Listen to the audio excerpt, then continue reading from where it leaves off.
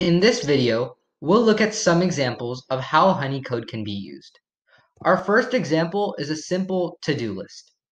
So on Honeycode, you can make a simple to-do list for your personal use or your team use.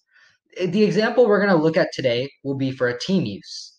So let's say that you're a manager of a company and you have to assign your employees work that they have to finish by the end of the week, let's say.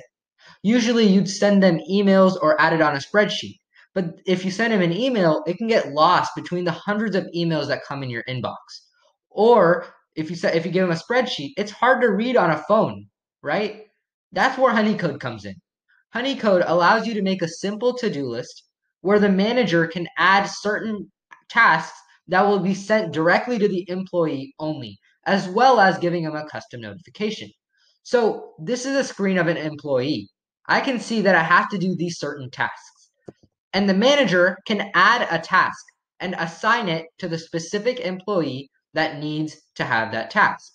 That way, the manager can give the task directly to the employee, and the task will not be lost between the hundreds of emails, or it won't be hard for the employee to read.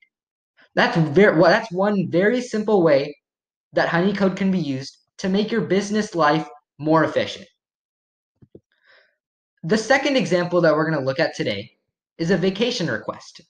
So let's say that you're a manager of a company again, and people email you asking for a vacation, for time off. Usually they'd email you, right? Or they'll email you or add it on a spreadsheet. But that can get lost, just like a simple to-do list. Maybe the manager wasn't able to see it and respond to it quick enough. That's where this app comes in. This app makes it streamlined. The employee can see a personalized screen that allows him to submit a vacation request, and the manager can have a personalized screen that allows him to accept, approve or reject a request. That way, it is a streamlined process and there is no confusion going forward. Also, you can make a history page that way you can see exactly how many vacations an employee took and when he took it and why he took it and was it approved or rejected. That way, these vacation requests don't get lost, and Honeycode makes sure that you can have a personalized screen for each user. Now, let's look at it compared to a spreadsheet. This is what it would look like on your phone for a vacation request. And on top of that, you wouldn't get a custom notification on a spreadsheet. It would be very confusing, and sometimes it'd get missed, right?